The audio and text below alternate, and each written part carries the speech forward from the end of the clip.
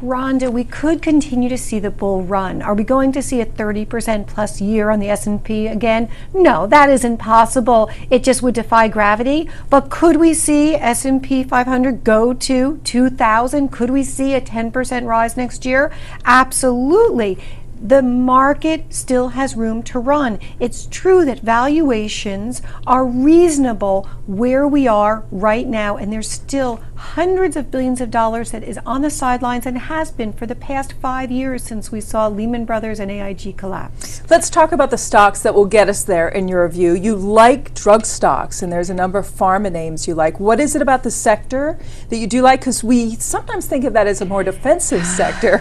I know, and that's absolutely. There's all different kinds of healthcare and pharmaceutical stocks.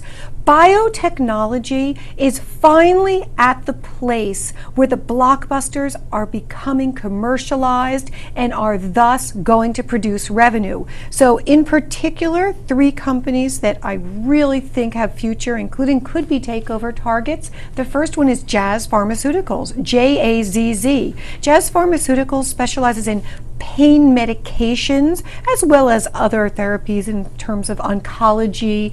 However, a narcolepsy drug is one of their specialties, as well as a drug that helps with fibromyalgia, which over 4 million adults suffer from.